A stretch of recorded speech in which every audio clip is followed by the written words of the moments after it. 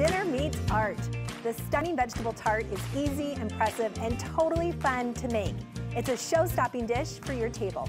Tami Steggell joins us with the recipe for a lemon ricotta spiral courgette. Did I say that right? Yes.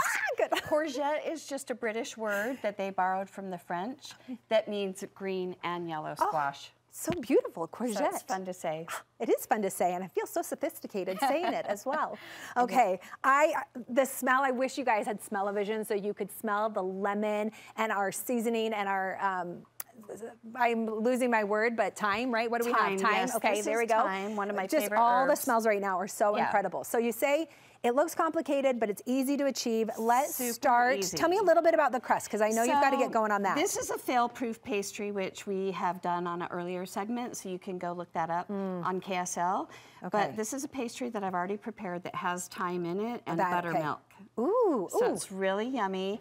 And then we make a fresh ricotta filling to go with it. Here? So what goes in here is ricotta, chili, a couple of tablespoons of honey. Oh, I better open the honey.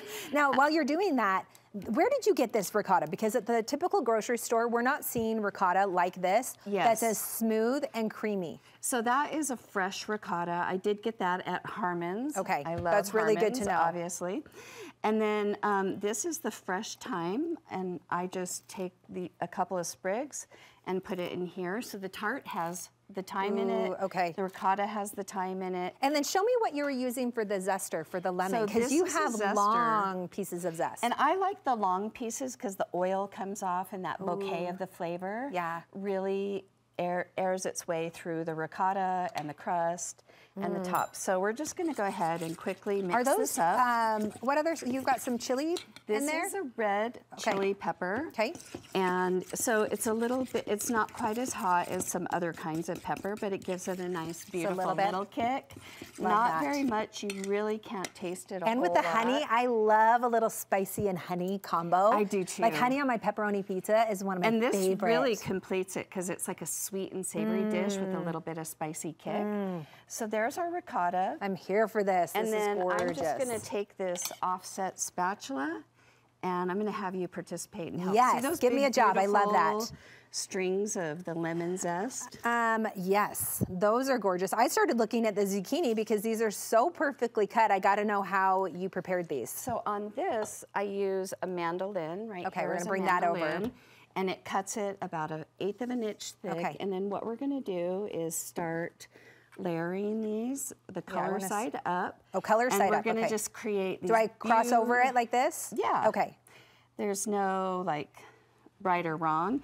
And then we'll just start alternating colors. Alternate. Okay, I'll go to yellow. And then it just takes a few short minutes. This is a really simple tart. So while you're doing this, I am going to prepare the glaze for the top. Ooh, okay. So the glaze what goes into that is the juice of 1 lemon, and then I use this kind of a zester, and this is something curious that a lot of people don't know, that when you juice your lemon, it goes face down. A lot of people don't know that. I know.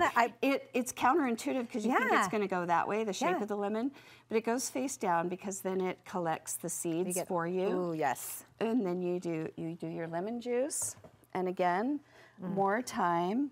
And I actually grow thyme in my garden at home because I love it so much. Oh, you have a plethora of thyme. We're going to come to your house when we need to get some. Such a great herb.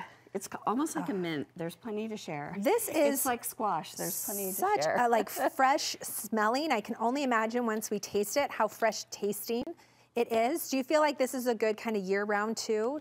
Oh yeah, absolutely. Okay. And it's really impressive. It's a good showstopper and simple to make. It looks fancy, but it's actually quite simple. All right, so we have our lemon, we've got our thyme, and then what else are you adding to that one? And then I'm just putting a little bit, about 2 tablespoons of olive oil. I'm working quickly here. Into this.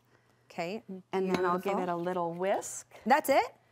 That's it. Oh, I love that. And that's so easy. You can use some salt and pepper, but I'm just going to give this a little whisk. Okay. And then once this tart is complete, we'll just brush it on the top, and then it goes into the oven. And how long are you baking this for? What temperature? Okay, so normally I would par bake it, which what does that mean? Bake it halfway. Like the crust or the whole thing? The crust. Okay, and the crust first. right over here, I have a little tart pan with some pie pearls in it. And these are pie pearls. What do those do? These weigh it down so that the crust doesn't puff up while it's halfway baking. Oh. And you can just purchase these on Amazon. I've never really found some that have this many, so Amazon's your ticket.